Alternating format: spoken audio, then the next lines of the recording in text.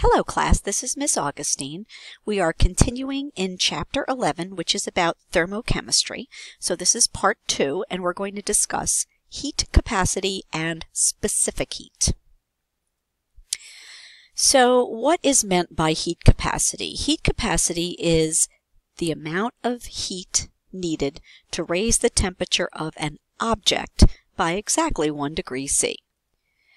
And the specific heat capacity is the amount of heat required to raise the temperature of 1 gram of a substance by 1 degree C. So you can see here that heat capacity is just how much energy to raise the temperature of, say, a rock. And specific heat capacity is, well, how much energy would it take to just raise the temperature of 1 gram of it by a degree C? So it's specific. And again, in general, we refer to it just as specific heat. So we have to talk a little bit about units. So a calorie is defined as the amount of heat required to raise the temperature of 1 gram of pure water by 1 degree C. And 1 calorie is equal to something called a joule, 4.184 joules. And the joule is the System International, the SI unit for energy. So when we're talking here about a calorie, notice that this is a lowercase c. So this calorie is different than a food calorie. A food calorie is actually 1,000 lowercase c calories. So a food calorie is actually a kilocalorie.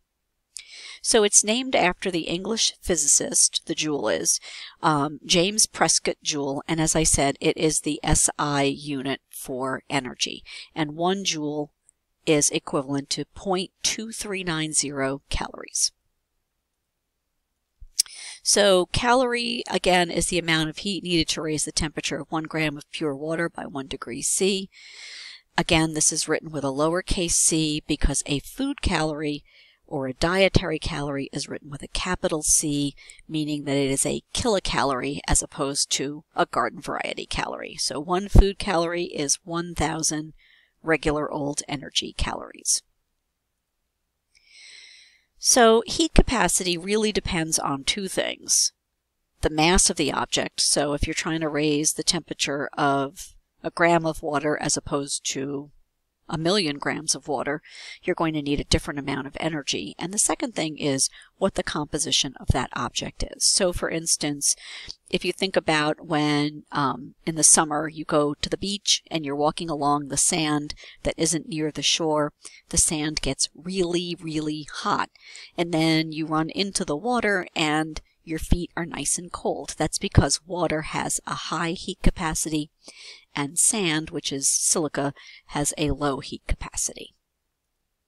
So when we solve for specific heat, we use a device called a calorimeter, and it's a special device that's used to determine the specific heat of a substance through energy transfer. So you use a reference substance, typically water, to compare the heat that is gained or released to whatever the substance is you're trying to figure out.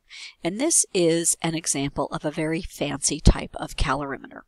And actually, this is the type of device that's used to figure out the number of food calories per serving in whatever you happen to be eating. So if you look at this, we've got a big old container. It's usually made of stainless steel, and it's screwed shut with an O-ring, so it's very tight. And then within it is a second stainless steel chamber, so there's insulation in between. And then inside of this you'll see is water, and then yet another container within that. And that container also has a lid that seals, and that would be where you would put your substance. So let's say this was some potato chips, and you have ignition wires here so that you can ignite whatever it is to undergo combustion, for instance. And then in the outer chamber where the water is, you have a stirrer and a thermometer.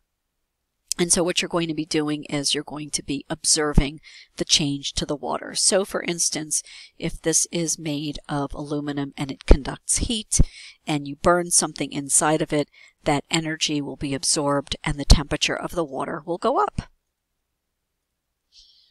So calorimetry is the accurate and precise measurement of heat changes for physical and chemical processes. And the heat released by the one system is equal to the heat absorbed by the other system. So again, the heat released from whatever it is that's burning, for instance, gets absorbed by the surroundings. So a calorimeter is an insulated device used to measure this process, and calorimeters may be simple, like a styrofoam cup or soda can, or very complex, such as that bomb calorimeter that I showed you a moment ago. So for water, specific heat depends on what state of water we're talking about. So if we're talking about water, which is a liquid at room temperature, it absorbs 4.184 joules for every gram degree C. Whereas if you're trying to change the temperature of ice, its specific heat is 2.03 joules per gram degree C, and for steam, it's 2.01. So the takeaway from this is, notice that ice and steam are almost identical in their specific heat capacity, whereas water is twice that amount. So what does that mean? It means it takes twice as much energy to change the temperature of water as it does for ice or steam. So how do we calculate specific heat? Specific heat is, remember, joules per gram degree C. So the equation we use, C, specific heat, is equal to Q, the amount of heat absorbed or released, divided by the mass and the change in temperature, where C is specific heat, M is mass in grams, Q is the amount of heat absorbed or released either in joules or calories, and delta T is the change in temperature, and delta T is always calculated as final temperature minus initial temperature. So delta T is always T2 minus T1. Make note of that when you're doing calculations, because to do otherwise will result in the wrong answer. So specific heat, there are two forms of that equation. The first one I showed you, specific heat, is C equals Q over M delta T. And the alternate form of the equation is solving for heat absorbed or released. Q is MC delta T, or some people refer to it as Q equals M cat, because it looks like cat. So enthalpy is what we're talking about here, and that is another term used to describe heat change at constant pressure. The terms heat and enthalpy are used interchangeably, and the letter H is used interchangeably with the letter Q. Enthalpy, delta H, if it's a change, or Q. So Q equals MC delta T is referring to enthalpy change, and again, enthalpy and heat being interchangeable. So this is Ms. Augustine, for now, signing off. There will be videos showing you how to do these specific heat calculations and some calorimetry problems as well. Again, this is Ms. Augustine signing off.